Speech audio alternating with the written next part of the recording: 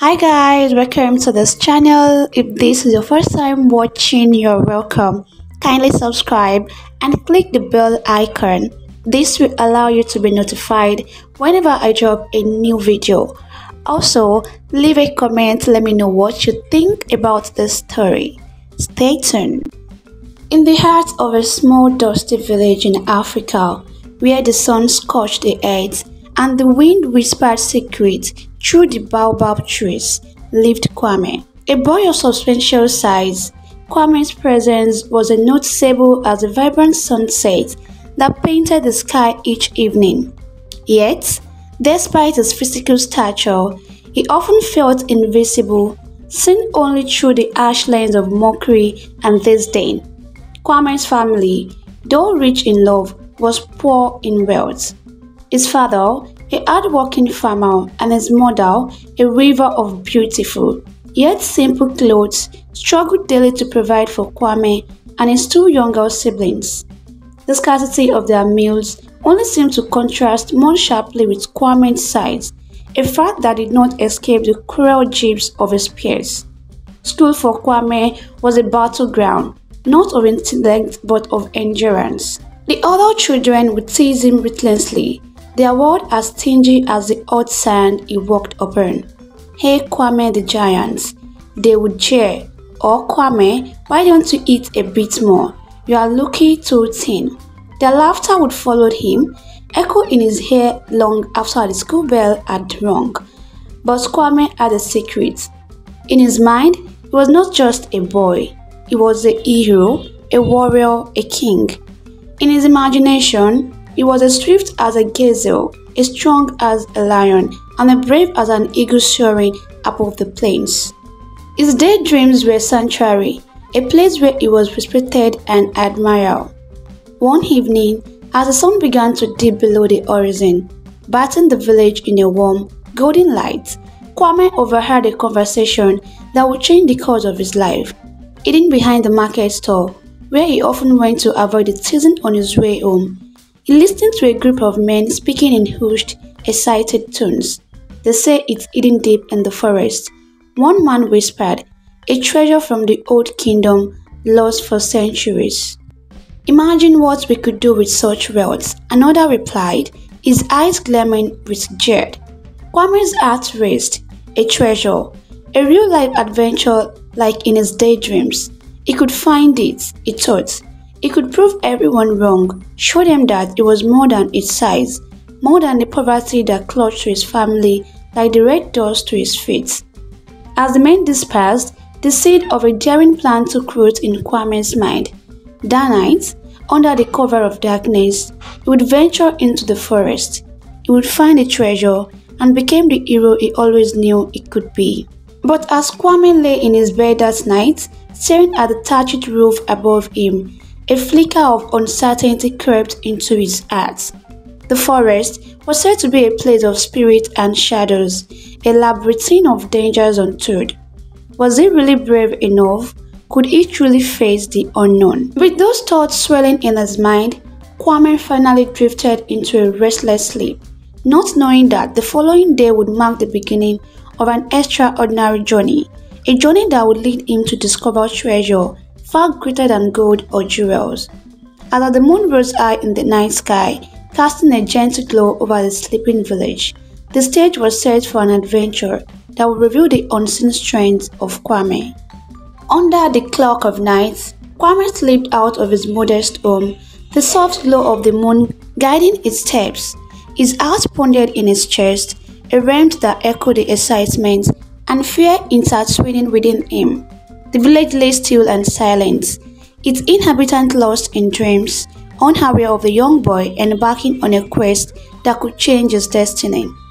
As they approached the edge of the village, the familiar sight of home faded, giving way to the shadow outline of the forest. The trees stood like ancient guardians, their branches swaying gently in the night, breeze whispering secrets of the ages. Kwame hesitated for a moment, feeling the weight of the unknown pressing against him. But the thought of the treasure of open proving himself spurred him forward. The forest was alive with nocturnal sound, the hosting of an owl, the rustling of leaves, the distant call of a night creature. Each sound seemed to carry a message, a warning perhaps, yet Kwame pressed on. His eyes adjusting to the darkness were alert to everyone's movements, every hint of danger. As he ventured deeper, the forest seemed to transform. The trees grew taller, the trunk thicker, the leaves denser. Moonlight struggled to penetrate this new, verdant canopy, casting eerie shadows that danced around him. Kwame's imagination, so often his ally, now conjured images of lurking spirits and hidden beasts.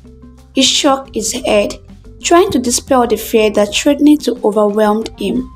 It was then that he heard a soft, melodic voice. Why does a boy wander the forest at night? Startled, Kwame spun around, searching for the source. His eyes landed on a small bird perched on a nearby branch. Its feathers were brilliant arrays of colors, even in the dim lights. You can talk, Kwame stammered, its surprise momentarily overshadowing his fear. In this forest, many things are possible, the bird replied, its head tittling curiously. What's it, Kwame, the boy who walked with heavy steps and heavier thoughts? Kwame hesitated, then driven by an implacable trust, he shared his quest for the treasure, the bird listening intently, its bright eyes never leaving Kwame's face. A quest for treasure, but perhaps also for something more, the bird mused. I shall guide you, Kwame, for this forest holds secret not just of wealth, but of heart and soul. Elated and relieved to have a guide, Kwame followed as the bird flitted through the trees, leading him deeper into the heart of the forest. They spoke little, but in the bird's company, Kwame's fear subsided, replaced by a growing sense of wonder. After what felt like hours, they arrived at a clearing bathed in moonlight. In the center lay an ancient stone pedestal, overgrown with moss and vines. Atop it rested an old, leather-bound map, its edges frayed with time. This is what you seek, the bird declared, alighting on the pedestal. Kwame reached out, his fingers trembling as they brushed against the cool leather. But before he could unfold the map, a chilling howl echoed through the forest, followed by a cacophony of menacing sound. The peaceful night had vanished, replaced by a sense of imminent danger. Kwame and the bird exchanged a look of alarm. The forest, it seemed, was not done with its secret, and their quest was far from over. The night had deepened, and with it the mystery and peril of Kwame's adventure. What lay ahead? Neither Kwame nor the bird could foresee. But one thing was certain, the journey had just begun, and its path was fraught with challenges unknown. The howl that pierced the stillness of the forest reverberated through the tree, setting off a symphony of whispers and wordless. Kwame's heart raced, a drumbeat of fear and adrenaline now. He clutched the ancient map tightly, aware that the newfound part of the treasure was now intertwined with imminent danger. Bandits, the bird whispered, its voice tinged with urgency. They roam those woods in search of the same treasure. We must be cautious. Kwame nodded, his eyes darting through the darkness, trying to pierce the veil of night and cloak the forest. The playful adventurous spirit that had led him here was now overshadowed by the reality of the peril he faced. Guided by the bird, Kwame moved earthily, each step deliberate and silent. The map was a beacon, its promise of treasure a lure not just for him, but for those with the less noble intentions. As he navigated through the dense foliage, the distant sounds of the bandits grew closer. Armed voices cutting through the night, the clinking of weapons and the crunching of new boats. Kwame's thoughts turned to the village, to his family sleeping soundly, unaware of the danger that lurked in the darkness. The realization struck him like a bolt. The bandits, if unchallenged, could threaten more just than his quest. They could endanger his entire village. Torn between the lure of the treasure and the safety of his home, Kwame wrestled with his decision. The bird, sensing his inner turmoil, spoke softly, something the bearer's journey is the one that leads us back home. Resolute, Kwame made his choice. He would return to the village, warn them of the impending danger. the treasure, though allowing pale in comparison to the safety of his loved ones. But fate, it seemed, had other plans. As Kwame turned to leave, the ground beneath him gave way. With a thunderous roar, a landslide, loosed by recent rain, cascaded down the hillside. Kwame scrambled, but the earth swallowed his path, cutting him off from the way back to the village. Panic and despair gripped him. He was trapped, the way home barred by a wall of earth and stone. The bird, flapping its wings frantically, struggled to find an escape through the chaos. As the dust settled, Kwame found himself isolated on the wrong side of the landslide, the forest stretching ominously before him. The path to the village was lost, but the journey to the treasure remained cruelly open. With a heavy heart, Kwame realized that the only way out now was forward, deeper into the heart of the forest. Perhaps, within its depths, he would find another way back to his village, another way to warn them. The night grew darker, the forest more foreboding. The map in Kwame's hand was no longer just a guide to treasure, it was a lifeline, his only hope in a race against time and danger. As he ventured deeper into the unknown, with the loyal bird by his side, Kwame understood that the true test of his journey had just begun. The treasure, the village, his own fears, all converged in the shadowy depths of the forest, where every step was a step into the unknown, every breath a whisper of courage against the encroaching darkness. The darkness of the forest seemed to deepen with each step Kwame took, wrapping around him like a tangible shroud. The moon, once a friendly beacon, now struggled to penetrate the thick canopy above, leaving him enveloped in near-complete darkness. The once familiar trees now loomed like specters, their branches reaching out like twisted hands. Kwame clawed the ancient map tightly, its squiggled surface a reminder of the gravity of his quest. The bird, flitting from branch to branch, remained its sole companion and guide, its vibrant colors a stark contrast against the muted world around them. As the journey deepened into the heart of the forest, Kwame's initial fear gradually gave way to a sense of purpose. He began to see its size not as a burden, but as a strength. His large feet, which had once made him the subject of ridicule, now allowed him to tread firmly on the forest floor.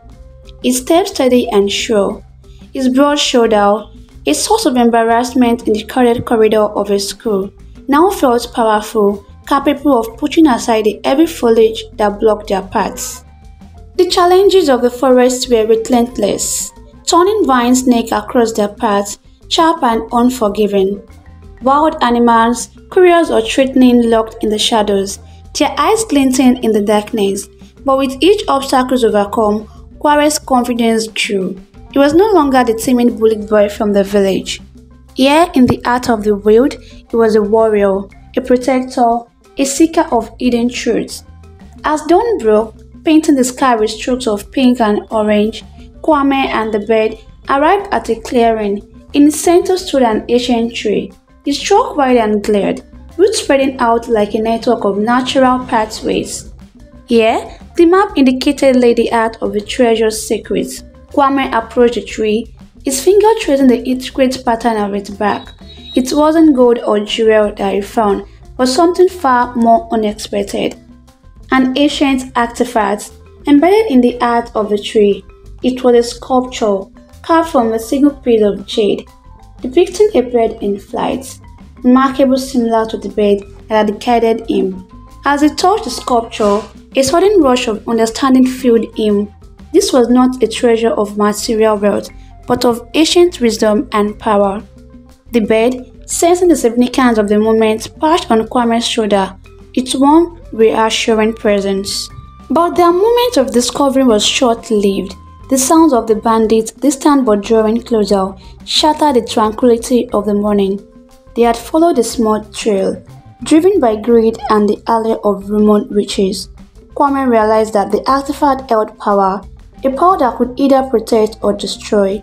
He faced a choice: to use it to escape the bandits and find another path back to the village, or to confront the danger, risking everything to protect what was truly valuable. As the bandits closed in, their voice rushed and menacing.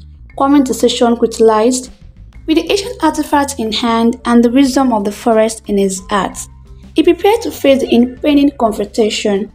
It was a battle not just for the treasure, but for his own identity, for the respect he had longed for, and for the safety of the world he called home. The clearing was a place of discovery and revelation, now transformed into a battleground where the true thought of a young boy, courage would tested against the shadow of greed and the peril of the unseen world. Well guys, that will be the end of the story. Don't forget to like, comment and share. Thank you. Bye.